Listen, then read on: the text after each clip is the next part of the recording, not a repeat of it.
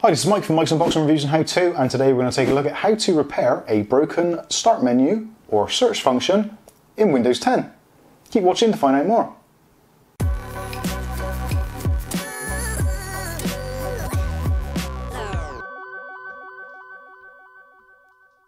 Okay, so today we're going to be taking a look at a problem which rears its ugly head every now and then for our Windows 10 users, and this is a problem with corruption of the start menu. So if you click on the start bar or click on the Windows flag, you either get corrupted graphics or you get a blank screen, or you just don't get anything at all. It's completely unresponsive. This also relates to other items on the taskbar and also can be related to certain issues with the Microsoft Store not opening and not closing, or just basically apps not working in general, all part of the old Metro theme. So today we're going to take a look at how to fix it. It's relatively straightforward to do. There's one command we need to run and a couple of reboots and you should be back up and running. So let's go to the PC and I'll show you what you need to do. Okay, so first of all I should thank the guys over at 10forums.com. I found this actually in the general support section for the taskbar or start button not working properly. And it's actually a very good resource, so I definitely suggest you pop over to the Windows 10 forums and take a look if you get any problems. Good thing to bookmark it. There's always good stuff you can search for in the search bar.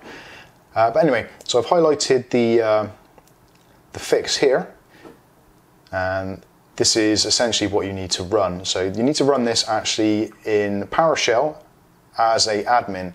Now obviously getting to PowerShell may not be quite as simple as you'd first think, because you can't click on the start menu because that's not working. Search isn't working, basically your taskbar is dead. So what you need to do is do Control, Shift and Escape, and this will bring up Task Manager. So what you can do then is click on File and Run New Task, and type in here PowerShell, as you've seen I've done already, and also put a tick in here where it says create this task with administrative privileges. So click tick there, click OK, and there we go. So we've got our administrator PowerShell up and running. So what we need to do now is copy and paste the information from here. So just highlight all of that. Now I will be putting this in the video description, so you can copy and paste it for yourself. And all we need to do is do Control V or right click and paste and then hit enter. So this will take a little while to go through, and essentially it's going through all the application manifests and making sure that they're all correct. It will skip quite a few of them and you'll get some error messages, as that was good timing, as they come in. So if there's things you've removed from the default Windows installation, it will actually just throw up an error message. Again, this will take a little while to go through. It actually goes through and fixes things like your Microsoft.NET installations and all that kind of stuff, the frameworks, which generally tend to be the majority of the problem for this particular issue. But anyway, let this run through to the very end and we'll come back to it shortly. Okay, so when it gets to the very end, you'll come back and you'll have your command prompt there.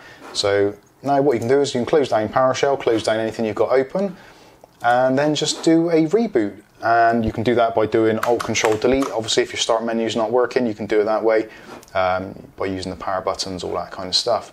But after you've done that, you should find that your start menu will be working as it is intended to.